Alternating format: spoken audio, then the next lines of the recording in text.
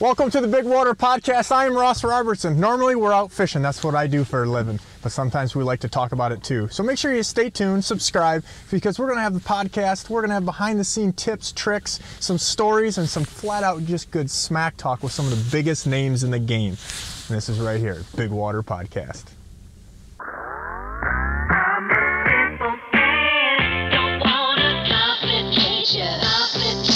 Welcome to the Bigwater Podcast. I'm Captain Ross Robertson. All things fishing, that's what I do.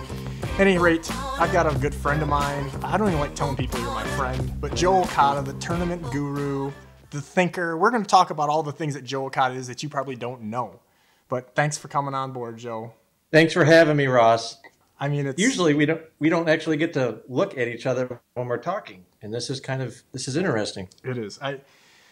Joe Okada. I don't even know how you would describe Joe Okada. I'll be honest with you. I always like to ask guys this because I don't even remember half the time. How did we even meet? I think I know, but I want to hear your story of it. Oh, God, was I tapping you on the shoulder for information at an Ohio tournament one day, potentially? I mean, I know I did at some point, but I don't know if that initiated our relationship. I don't know. Hey, buddy. Hey, how about this, Russ? Remember when people are coming to your neck of the woods? Do you ever get a phone call? Like, hey, what's going on? I haven't talked to you in a couple of years. I haven't talked to you. I'm bringing out my 2-year-old. We're just going to go look for a bunch of 10-pounders and just want to know if you had any ideas where they were. I was thinking about booking you for a guide trip. Where would we go if I did? And only want big fish. Sorry. Yeah. I love eating 10-pounders. No, I think what it was at the time, our mutual friend and your traveling partner to this day, Brett King, he owned Smooth Moves, and I worked with Smooth Moves at the very beginning, and we were working on development because I was on the Great Lakes, kind of known as the hence Bigwater guy, and you guys were great friends, and I think that's how it kind of all came in. And to be honest with you, most guys that I've come across in tournament stuff, I don't want to be friends with because they all just want fishing information. So in reality, like, Joe's a straight shooter, everybody, and I appreciate that. I don't even like saying that publicly, but I appreciate that because there's not an evil bone in Joe's body. But to be honest with you, you're not even the most famous Joe Okada. Can we go there? We absolutely. So tell him if you Google Joe Okada, just so you know, you may not find the fishing Joe Okada. This is who you're gonna find.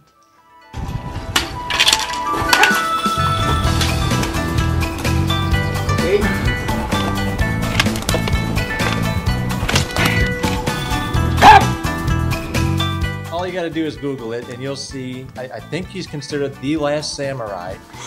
I think that's his slogan, the last samurai. No, people, this is no joke. This is a real deal, true story. He's the real deal. This guy has been on Jay Leno. I think he even sliced an apple off somebody's belly live on Jay Leno with his sword. I mean, he's the real deal. And we're friends on Facebook just through our identical names. So I'm actually feeling pretty special there. Yeah, I can remember after a tournament where we all did good, and you're like, we're all just giving guys shit back and forth. And I'm like, you're not even the most famous Joe Okada. That's okay. Yeah, and I think it was Brett that actually brought that up to me, that gave me that little, ammunition, if you will.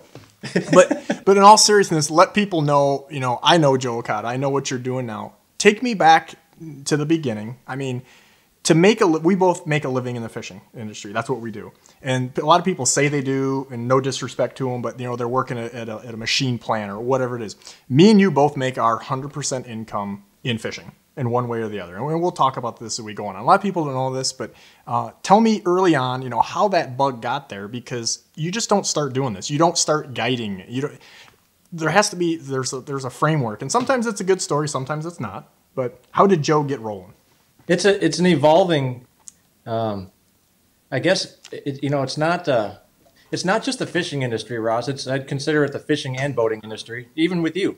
That you can kind of combine both of them together. I mean, going back to when you and I were starting, you used to have ICAST and IBEX in the same arena. When they were both going on at the same time, pretty much. And so it's a very there's a lot of mixing and matching going on, crisscrossing in both industries. But it all when I first started, It was I was working in a bait shop in Madison, Wisconsin, right out of high school, and that's what I used to start my guide business, kind of to assemble a clientele through that bait shop, and then you learn some marketing skills to help promote your service, and those marketing skills led to other opportunities within the industry as your contact and network grows, and then 20 something years later, here we are, and it's kind of unraveled into a pretty diverse portfolio, I would say, but it's not all hinging on one aspect of just one part of the fishing industry. Well, and me and you have kind of done the opposite end on how we've done that, which I don't want to get into me too much because this is more about you today. But it's all about you, Ross. That's how I like it. I mean, don't get me wrong. I mean, maybe if we had the samurai Joe Okada on, I'd give a shit what he had to say. But in reality, I mean, that's what you have to do with any business is, we diversify. But I mean, I guess even going back a little farther, I mean, I think I know the answer to this because your tournament partner back in the day was who? Brett King. Before that, Robert Blosser, my father. Pops. I mean, again, when it I didn't comes know down how far back you wanted to go. Sorry. Yeah, I mean, your dad. I mean, again, you're working a bait shop, but that hey, I want to fish or I want to fish for a living deal. That's got to get laid. I mean, when did you know I want to fish for a living? When for sure in 1999 when the PWT championship came to Madison, Wisconsin, and I was one of those guys out there I had a 15 or 16 foot little tiller boat with 1970s or 80s model. I don't even remember what it was, but I was out there watching them on my favorite little rock pile, and they were just clustered on there. But when it became real, when I got to interact with them, when they came to the town, some were looking for information, just like the playing the tournament game. So I got to see how anglers use every piece of possible information to put together a game plan, but that's beside the point. Anyways, when they came to town and it became real, and there's a crew of guys making a living as tournament professionals, that's when I knew that that's what I wanted to do, and then it was just full steam ahead trying to get to that point at some point in my life. And sorry, before you keep going, and then a lot of that ended up going to competing with my dad on team tournaments, just so I could get some legs underneath me, learn the ropes of tournament fishing, and learn how to play the game. And it was thanks to Dad letting me kind of be the only cook in the kitchen in the boat at the tournament, where decisions, whether they were good or bad, they landed on my lap, and just being able to work through those things and work through that learning process over the course of a few years is the whole reason that I was able to even kind of continue along with that. Well, and that's why I think it was important. That's why I brought it up that your dad was your partner, because the reality is me and you, without naming names, have seen an awful lot of guys go south with tournament partners. I mean, a lot. And then also, like you said, the decision-making process. So you aren't second-guessing, or now all of a sudden this decision caused a bad one here where you would have made that decision. Because once you get to a level of, I would say like we are, but a comfort level with the techniques and doing things as guides even, let's forget tournaments for a second, it becomes decision-making, plain and simple. Do I go left? Do I go right? Do I go up? Do I go down? Do I speed up? Do I slow down? It's those little things, and people ask me all the time. I had that question this morning. And the answer is you don't really know. You try to use your experience on it, but you try not to fall back on that too much either. I mean, because sometimes I think, we've talked about this on your home body of water. Sometimes you know too much and you don't fish the damn conditions. Yeah. And that's a reality. But absolutely. So at any rate, so here, walk me through this again. So Joe's getting out of high school, the bait shop deal. We start doing some guiding, kind of part-time. Roll me into where we're doing it. Well, in order to be successful in the fishing boating industry, you have to have a really sound network of people in your circle that you trust 100% for both as a mentor, as a friend, as business partners, whatever. And a lot of that came through the retail side, through contacts I made at just working at the bait shop, which led to another retail job eventually. And same for me. Yeah, and you learn interaction with consumers through that process. You learn you learn the framework for how the repping industry works, and how the wholesale industry works on different levels, and you learn the chain of command throughout the whole thing, and you learn key contacts in every one of those parts of the business, and over time your network grows and opportunities come right along with it if you're someone that can, provide value to either any one of those aspects of the fishing industry. And I don't know if that's being too vague, but I don't know how deep we want to dive into this, but you know what I'm saying, Ross. Well, yeah, I mean, the reality is the fishing industry is a network-based deal. But anything is. I mean, if you're an outside sales rep, you're doing pharmaceuticals, there's not a lot of difference, right? It's just what we're selling. People don't realize we're selling lures. We're selling boats. We're quite literally doing both of those. We're developing things. So you get out of there, and what is the next step? I mean, I know some of these things, but I don't even know your entire story, to be honest. Yep. Actually, one of my first contacts that I approached as Joe, the hope to be pro fisherman someday, I actually contacted a company they're Pro Mariner. It's an onboard charger company, power conversion company. It's power conversion from big boats all the way down to the smallest boat, and I learned a lot through those guys. Actually, I started with them in 2004.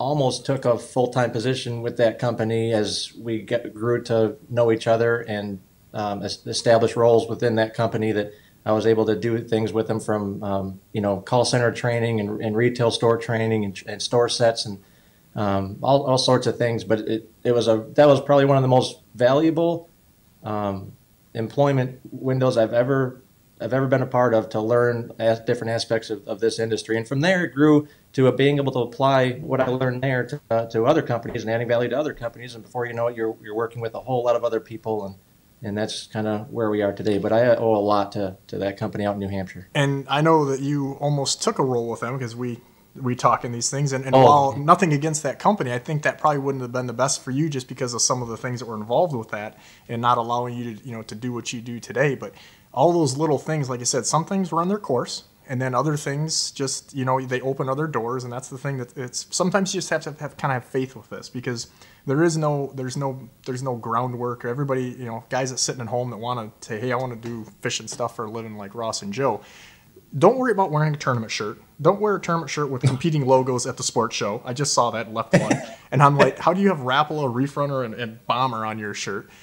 And make yourself valuable, you know what I mean? That's it's just funny. We won't get on a tangent on that yet, but again, because God, that could go south fast, right? Fast, right? But making yourself an asset, that's the question I ask some of these younger guys. That I want somebody to help me, in my business. We're hiring people. You're hiring people with the stuff that we do now because we've built these things up. But the reality is these young guys, they want to just start jumping in, be a CEO and they tell me, and I say, okay, yeah, I'll hire you. What are you good at?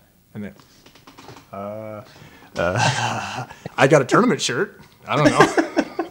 So we might have to dig into that one. We're going there. But I still want to know. I think people at home, they want to hear me shut up. They want to hear more about Joe and the progression. I mean, one of the things that I want people to understand, whether it's a 20-year-old kid trying to get into fishing or it's a 60-year-old guy or whatever, some fireman thinks he's going to take an early retirement and do this, is the level of commitment that you've put in, and I've put in as well, because our careers are actually fairly similar. I mean, they're different, but they're similar. And the sacrifice that you've had to make, just like myself, with like the Escanaba trips. I mean, I've seen some of the pictures. Obviously, I knew you. This is before social media stuff really was going. When I see some of those stuff, and you're making pancakes on this just shitty little hotel deal, and it's 20 below, and you're sleeping all day, right? Again, I should probably let you tell the story, but tell me about, as these guiding things, what you did. I mean, you lived as I did in a shitty hotel at times as you follow the fish. I mean, that was part of the deal. Actually, I take the last 2 years. I haven't even gone up there. For different reasons, but basically it was a 2-decade run where I would run up there for up to 6 or better weeks a year, and just become a nocturnal trolling monster up there. I learned so many really awesome runs. I learned so much about Great Lakes fishing and Great Lakes fish behavior. How to control a boat in some of the nastiest conditions. And when you're in the middle of Lake Michigan, in the middle of the night, in really crappy weather, the element of sight, you don't see where you're trolling anymore. You're relying on your graphs. You rely on the feel of how your boat's, quartering with the movement of the waves. You watch your board spread, so you see how everything's aligned. I mean, you start to digest so many other things, and you have to digest all that information blind, basically, because it's pitch black. And by doing that over the course of 20 years, you actually you develop a different feel for how you're fishing. And it sounds weird, but it'd just be like if you closed your eyes and walked around your house for a month. You would pick up tones of when a certain creak in the floor would happen. You're 3 steps away from taking a left to go down the stairs or whatever. But that's where you get very in tune with a really good foundation of how to catch fish in different conditions. People knowing what little things make a difference and what really doesn't is one of the keys. And, I think guiding is huge for that because it allows you time in the water. Like I currently have people wanting me not to guide as much because they feel I'm valuable in other assets and ways, and which is true. But the reality is I still got to be out there a lot. I got to be working on these new techniques. And, just like tomorrow, middle of the week, and you got to try to find a couple buddies to go because everybody's working. They got family stuff going on, but I got to get out there because the weather's great and I got some new stuff to shoot. We got some prototype stuff. We're shooting some catalog images, and we'll get into that. But same thing with you is, you look at Al Linder, you look at, we've shot stuff with Scott Stecker from Reef Runner, Chip Cartwright, Silver Streak Lures. All these guys have one thing in common. Al Linder, like I said, they were guides. And time on the water, instead of you being able to, go do it on your own and eat, I don't know, Ritz crackers, you're making at least some money, right? At least some money. I mean, not that this is like you ain't getting rich doing this, but you're on the water, you're learning on somebody else's dime. I hate to say it that, not that these kids nowadays should be running out and say I'm going to be a guide, because if I see one more Facebook guide thing pop up, I'm going to just shoot myself. Learn how to fish before you become a guide. I mean, I take it pretty seriously. I don't want to go off on a tangent like this, but I know me and you think the same. I look at this as I've got, Tom and Betty from Iowa. They're coming for 4 or 5 days to fish with me on Erie. I'm not there to learn how to fish on their vacation. I take it very seriously. This is their fishing trip of the year, and they put their time and trust in me. And I know you are the same way. Like we take this serious. Like I've got about 4,000 days guiding, and the reality is that's a lot of days. But you break that down and you start going, I had to know stuff before I did that, and I've learned a lot during that process, but I'm not going to go out there and try to learn the main things on that. And nowadays, I think that's where they just, hey, I'm going to go get paid to go fishing and take somebody. And that's not really what a guide is. I mean, are you with me on that? 100%, dude. But at some point in our careers, we were both, although we had fairly solid foundations, we were still new guides. And even a solid fisherman is not a good guide right off the bat. You have to learn your people skills. You've got to learn your timing. You've got to learn how to play out a day from start to finish, whether it's the progression of a day. For example, you a bluegill trip, for example. You might know where the largest mother load of bluegills are in the lake. But do you jump on that right away, or do you know that it fires better in the afternoon, so you got to go milk a little weed line and get people warmed up and get people used to how to fish before you go? Time management, people. Time management is one of the biggest keys in guiding. That's one of the simplest tricks I could tell somebody, but I don't even want to tell people because it's so simple, but it absolutely is one of the most important things. Don't catch them too fast. Don't catch them too slow. Time management. It doesn't even sound right. But it is. And how a day plays out, and leaving that lasting impression in the final hours of the day, that's how you keep your repeat business high, like almost 100%. As long as people are in town, they want to come out and fish with you. And knowing how to have people have an enjoyable day on the water from start to finish is just as important as being able to actually catch fish. So guiding is tough, man. I mean, there's so many people don't realize it's not just about catching fish. Obviously safety is the primary thing, which I see some guys don't even get me going on that deal, but the reality is yeah. I mean, I'm not like a guy who took people out in snowstorms in Escanaba in the middle of the night. But, in all seriousness, just going with that, the reality is there are certain clientele, and I would like to know if you had to do this. I have to tell certain people, like, hey, Bob, you're not a March and April guy in Lake Erie because you don't move so good in the boat. You don't have the right clothing. I don't know if you ever experienced that with guys like, hey, this is nasty. It's cold. I mean, it's serious. One slip, dude. That's all it takes. One slip and your career is over. I mean, have you ever had to tell a guy like, hey, I can't, I don't think you're a candidate for this, or I don't think we should do this again, or? No, but one time in Madison, we were fishing. It was below freezing, and shame on me for, I actually he was exiting the boat. The day was over, and he was getting out of the boat, and there was a glaze of ice on the fender, and he hopped out. I was already tidying up the boat, doing everything else. I look back, and he is on the ground, not moving. Oh. And I just looked, and my stomach just, it was terrible. He didn't even flinch. I ran up there. I grabbed him. He was conscious. He just was in a lot of pain. 10 minutes later, he was walking around like nothing ever happened. But just it takes one slip, and the trajectory of your career can change in a heartpeat. So, and again, I've got steps on my boat trailer now, and I almost wonder like how in the hell did I not have those 5-10 years ago? I mean, I can't be without them. I mean, this is before I had my Easy Steps on my boat, by the way, just in case my buddy from Easy Steps watching. It wasn't those steps. It was a trailer fender, Mark. and you know what the reality is I still get people that are like, oh, I'm going to climb out the side here. I'm like, Bob, it's not a jungle gym. Use the steps. Use the steps. What are you thinking over here? But so at any rate, so the guiding thing, you rolled into the Escanaba. How young were you when you first did that? That had to be not much high school age past. Man, I was 16 years old the first trip I went up, and I didn't even allow anybody in my boat until I was. Well, yeah, you got to be 18 to have a captain's license, right? In my low 20s. Got my captain's license was it 18? I don't know. I've had it for like 15 years. I've had it for a long time now. I don't even. I'm not going to tell people how many renewals I've done now. But is it 3? Are we at 3 or 4? I'm at 4. You are a little bit older, but I had to go. I went down to Florida for mine back then. There wasn't even a program, I don't think, set up in Wisconsin. Now you can just do it online. It's amazing how accessible that credential is nowadays. But honestly, I can't say that I remember everything from there either, as far as the paper navigation and all that stuff that we got to re-up every once in a while. Green over white, sailboat at night. That's all I got. Like that. Yeah. Yeah. Nobody's going to remember that stuff. The reality is nobody else in the other boat remembers it either, so we're good. Like amber lights on a submarine at night, like I've never seen any of those on Lake Erie. If I do, we probably got bigger problems than what kind of lights they are. But yeah. So now you got into the tournament deal. That's kind of when that started. I know you're a super competitive guy, so that's where the juices were flowing. I mean, you just like you said, back to the Madison PWT. We got to go back though, Ross.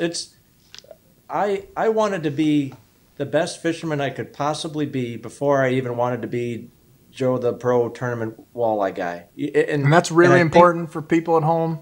This is something I'm not trying to preach a message here or drive any points home for anybody, but it might be worth mentioning that sometimes in some aspects today we're seeing a generation come up that is striving for the glory of being top dog in a competitive realm before they just want to master fishing itself. And I have not mastered fishing. Nobody has. Not even you, Ross.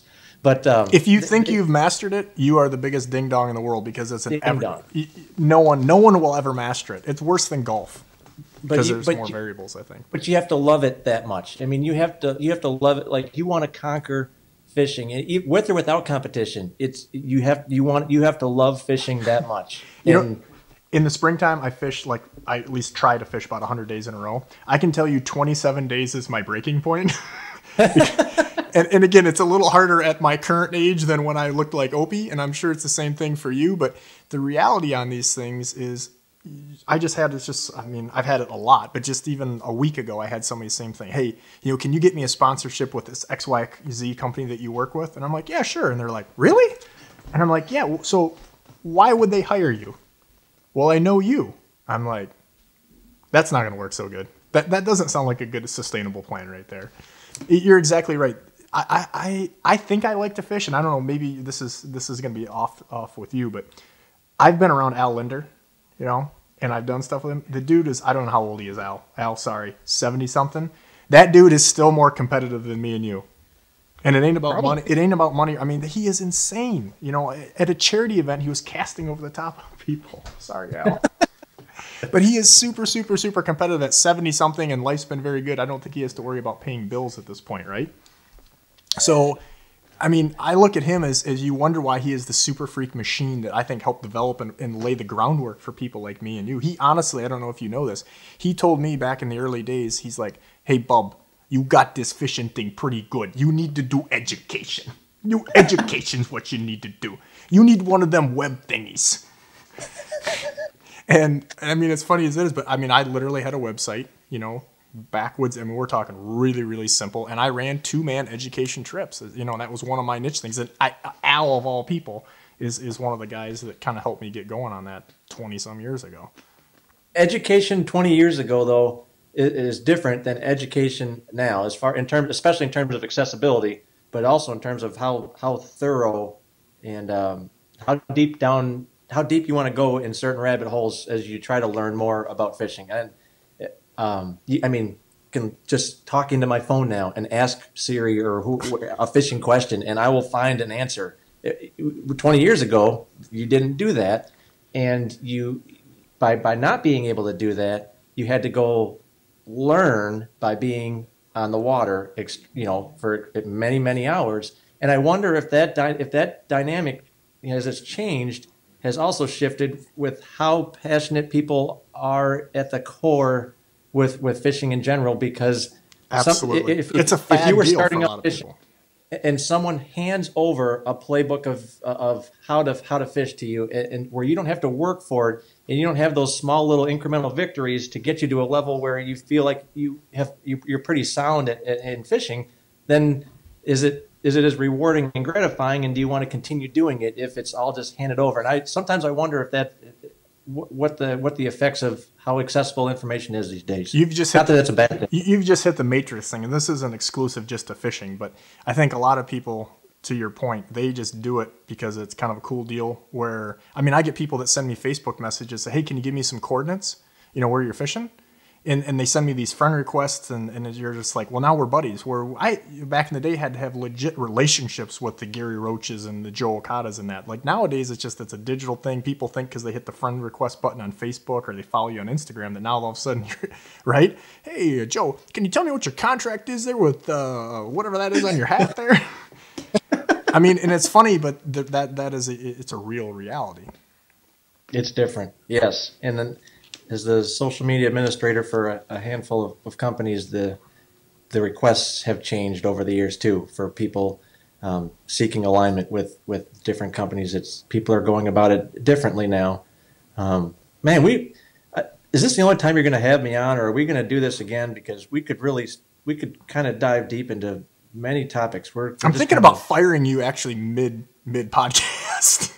Are you? No, okay. We definitely can do more, but the fishing industry, yeah, we don't want to get too much on a business tangent, but nope, don't want to do it. But the reality is, I think I with you, because we both make a true living in fishing and have for a long time, and definitely have changed with the punches, as you would say.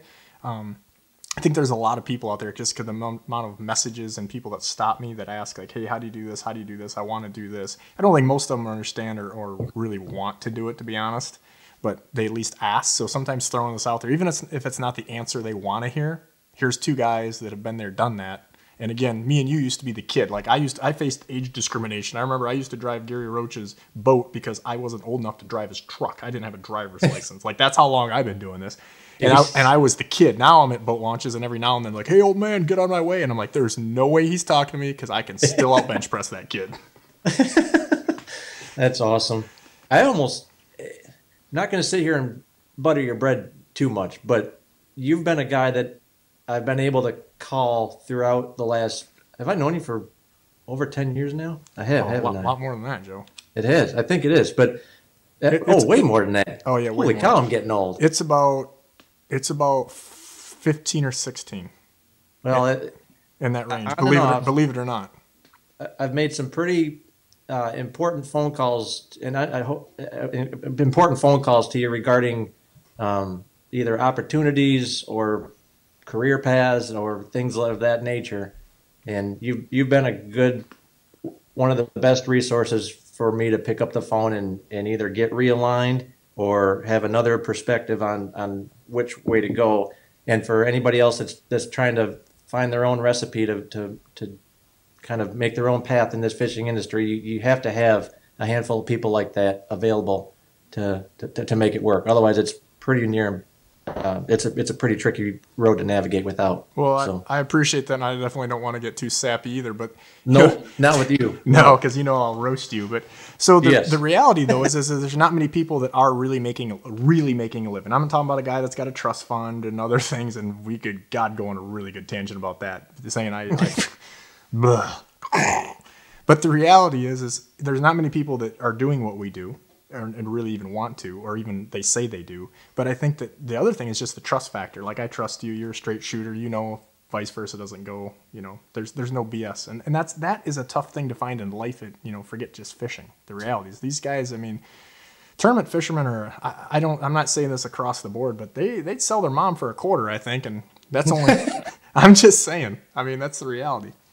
Hey, can we, since there's not an actual time limit here, I wanted to introduce somebody to you for the first time. Well, before you do, I want to tell you that I already know where this is going. And go ahead. Let's hear it. That's great. All right, mind reader, come on. I'm not going to say what has happened as we traveled fishing tournaments together and some of the things and all kinds of craziness we've done. But I never thought that I was going to see baby carriages in the background, and that the Joe Okada that I know would have fish mounts in the background, not baby carriages and like nookers and stuff. But you're a different Joe, and that's not a bad thing. That's a good thing, because you've developed, we're older.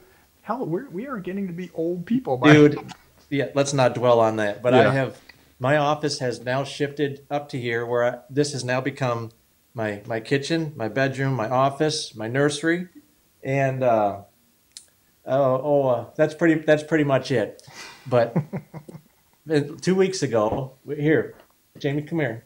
I wanted to just introduce to you Abigail Rose, and I just wanted to show her off to you for the first time, because over the past year, you've told me that you'd be surprised if she didn't look like me, maybe more like the UPS man. Is that quote that I heard from you? And I'm sorry, Mrs. Okada. I'm sorry, Miss Okada, about saying that the UPS driver so was this familiar. Is Abigail Rose, and she is the first thing that has deviated my train of thought, that when I'm sitting here at night trying to go through some different thought processes, it's not always about fishing, and it's thanks to her. And that is so a really good thing. I just wanted to introduce. And she is a doll. She is, and I'm glad. I'm going to hand her off before she's too wide here. I'm so glad that she looks like her mother. Anyways, I was waiting to show her off to you, because I just remember you telling me, or when I told you we were going to have one, you're like, you better double check to make sure she looks like you. And I might have privately said something about the UPS driver or the FedEx like or that. Both, or yeah. The hair's the same. See, right. Yeah, I go into that whole thing, busting your chops. Some of that we probably can't do now, but even I know that there's a boundary. Even I cloud it and I ride it, and I'm right on the edge, but there is a boundary. So, in all reality, what has been the other development? You're working right now. You want to talk about who you're working with currently? I wear a bunch of hats, but one of my primary hats is actually through another industry contact who has also been a mentor for me for over 10 years. He introduced me to the company of Bass Cat and Yarcraft Boats, and the president of the company, Rick Pierce, and I have developed a really good working relationship over the last 6 years, and it's thanks to him giving me an opportunity. When I first went to the company, it was more or less as just Joe, the walleye guy, wanting to run their product, because I was absolutely a fan of Yarcraft Boats before I became an employee of the company, and now. It's I get to do a lot of different things with the company in the marketing and advertising sectors, and as well as promoting their product. As I fish competitively, and it's working out really well. And honestly, it's thanks to the last few years with that company that we've been able to keep this train rolling the way it is. And I'm just very thankful for the opportunities that he's given me, because I didn't have a piece of paper that said I went to school for any of this. But don't think for a second that I didn't spend every waking moment trying to fine tune skill sets that made me an asset to that company. A couple of years of sleepless nights, kind of, building my foundation behind a computer, not just on the water. Well, to make sure that I don't think people realize. I mean, I won't get into the specifics, but I mean, you're doing things, building catalog stuff. I mean, it's a lot different than some of the bluegill guiding you may be doing on Monday. There's a lot of different roles. There's a lot of different roles here, and it's the same with me. These things are constantly evolving, but you really need to diversify, because just like any business, things go up and down. I tell people all the time when I'm in meetings and stuff, I say, the guy that had the monopoly on the phone booth thought he was pretty freaking smart. So I hope he put his nickels away, because this technology has a way of just kicking you in the butt. And that's why some of these younger guys do have an advantage over some of the old guys that we both know and think are great fishermen. But the reality is these guys are not, grasping 360 side imaging and mega imaging and all these things and the stuff that just flat out will help you catch more fish. And then also on the flip side, just like us sitting here doing a podcast, there's a lot of fishermen we both know that are like, I'm not doing a podcast, dude. All the technology and things that go in with it. And that's the things that you really have to embrace, because if you don't, you're going to get left behind. Agreed. Yep. So, and to add to that, it's the larger your portfolio becomes, you also have to manage that to a certain point, because there's only so much time. And so making yourself available is great, but eventually you do have to start to value your time, that you're able to commit to everybody, and only align yourself with companies that do see that value, that time as a significant value to what you're adding to that company. And if you don't feel like that's a two-way street, you got to keep hunting and keep trying to diversify. So I don't take anything for granted at this point. I think, but the reality is the ability to say no. I don't know. I want to say I'm there, but I now do say no to projects where I used to just yes, whatever I could do. And again, part of it's time, but then also you just realize as you create your brand and things that, you can't take care of the right things, the things you have to do by just saying yes all the time. But when you get in a situation where the business is good enough that you can say no, that's a very, very powerful tool, whether it's negotiating or for building your brand. Well, how has that worked for you? I mean, when's the last time you had a 12-month open water guiding session guiding season on Lake Erie? Because right now you're eclipsing 12 months.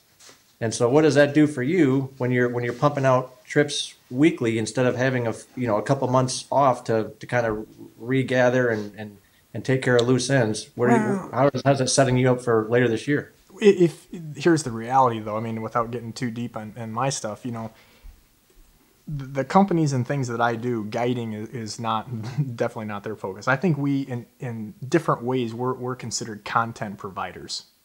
I mean, there are people that make their exclusive job just providing videos on YouTube or Instagram or something like that. While that's, I think, short-sighted, in my portfolio of things, guiding becomes less and less. That's a big-ass coffee mug. Jesus. You're going to have half a pot. If you have, and it has a fish on if you have to pee and you slow up this train, God, I'll have the Samurai Joe Okada on next time. But in all seriousness, the guide thing, like right now, I mean, I was at sport shows. I was speaking at some private clubs. I flew to sit with a sponsor, and we talked about, the year moving forward. We worked on product design.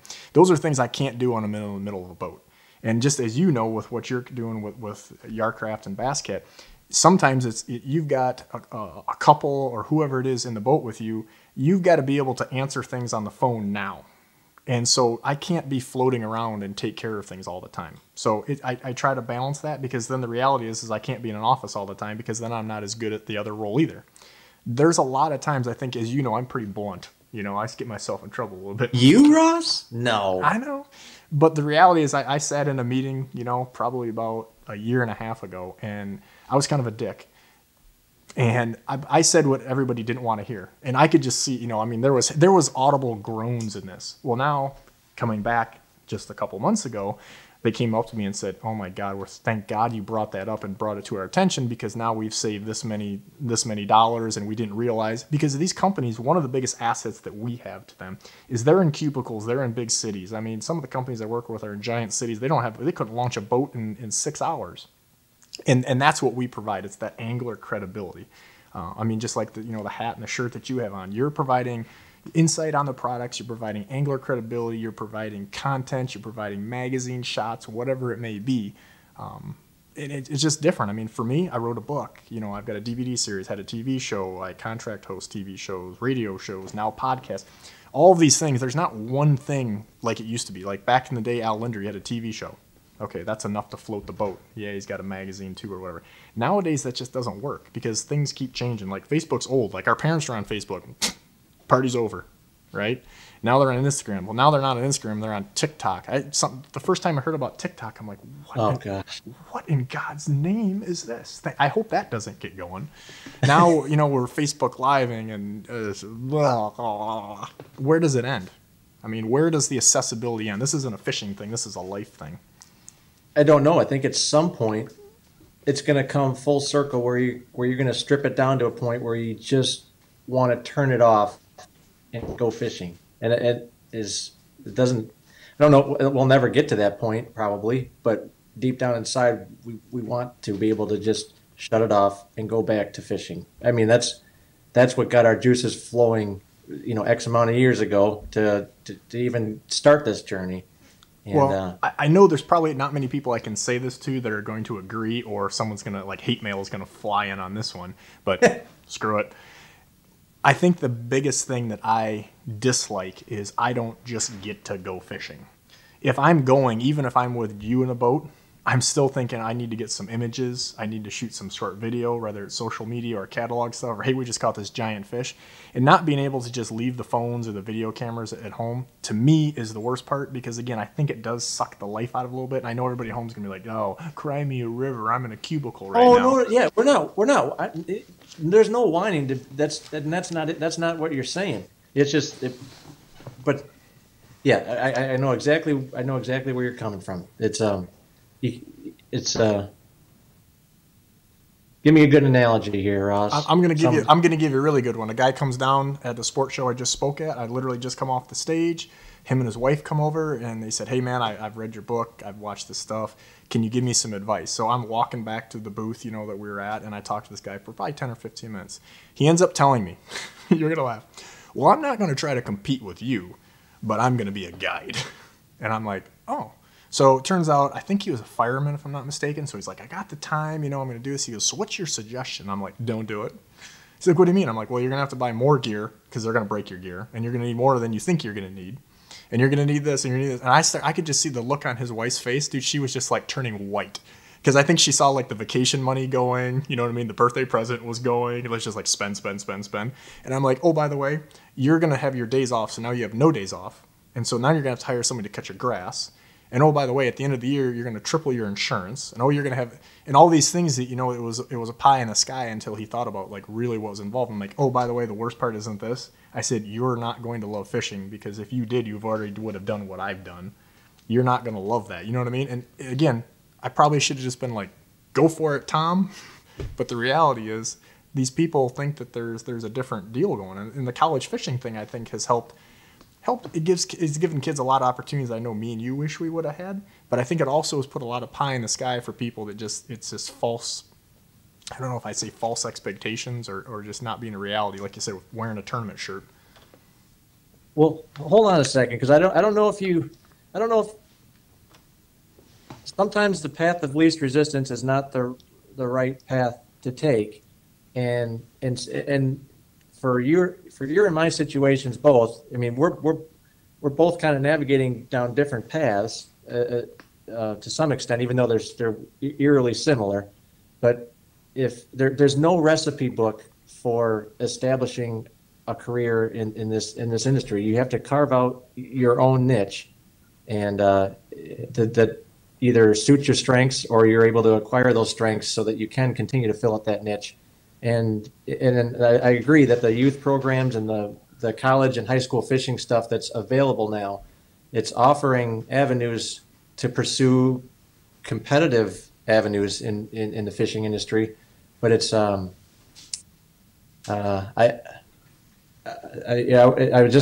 just want to be careful to not, like you said, paint this big picture that's the only path that you have to take if you want to find any success in the fishing industry. You can absolutely carve your own path with your own strengths. I mean, look at me and you. I mean, we do things 50% the same, 50% polar opposites. I mean, and me and you are polar opposites, obviously. I mean, you are the only guy that's a professional fisherman that makes me look fat. I put on 7 pounds now, Ross. Since high school, I put on 7 pounds, and they've all come on the last. So basically, you're still swimming in a schmedium. Everything's a capri right now because I can't get the tall and skinny. So you know, and that's another thing with these companies out there. If anybody's listening, I know you're not. You don't care. We need talls. We need some talls in here. We don't need capris. Yes, thank you in advance. So in all reality, what else do you want people to know about Joe Okada the fisherman? Because we're going to have you on again, and we're going to talk about like tournament fishing, and we're going to talk about the Joe that I know that most people don't know, which is the DIY Joe. Because you have come up, and we're not going to do that. That's a whole other deal. But tell me about Joe a little more that we would want to know that people don't know. Stuff I know. I guess that's a good way to leave off. Yeah, we can dive into other topics in another time.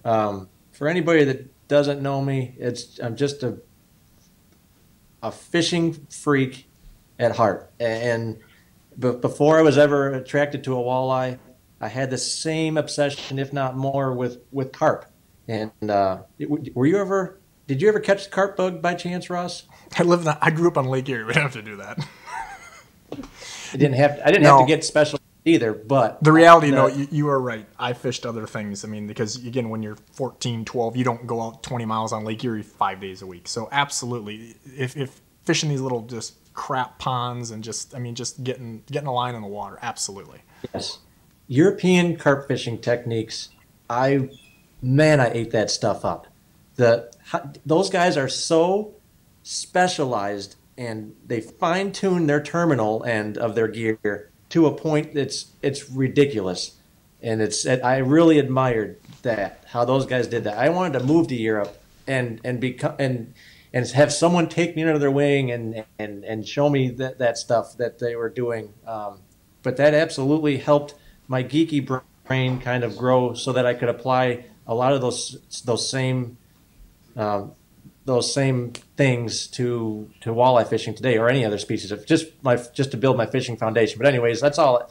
I just love fishing a lot, and I can't see myself wanting to work outside of this industry to any extent, because I love this industry that we're in. You and I didn't just paint the brightest picture for any. I don't even know if anybody watching this, what their objectives are to listening to us rant about stuff or talk. But the moral of the story is, love your craft, get good at it, and carve your own niche, and that's what you and I have done, and you've done it as good as anybody I know. I mean, you've done a good job, but I hate to give you too many compliments, because then your head's going to expand beyond this frame of my computer here. Yeah, okay, but you've done a really good job, and you're taking it to the next level here with this podcast. So I hope you find some success on that, and make sure you have me back on again, because we can touch on specific subjects, and even just talk fishing for all I care. I don't care. We've done two things here. We've ranted, and we've also determined that you're not fired and you are allowed on another one without having to pay me, is basically how this is going to work. Wait, I thought I was getting paid to sit here for an hour for you. Not so much. Oh, okay. All right. Maybe next time. Well, thank you for joining us, and we will definitely do this again. Bigwater Podcast with Joe Okada. I mean, I hope you might be too big of a deal to have me if I wait too long. Oh, yeah. Thanks, Ross. Yeah. Joe, again, thanks for taking the time to join the Bigwater Podcast. As always, everybody, bigwaterfishing.com, Bigwater, everything on Instagram, Facebook, YouTube, just about anything. If you type in Bigwater, you'll have big fish stuff. That's what we're doing. Education, talking with guys like Joe Okada. Thanks for having us.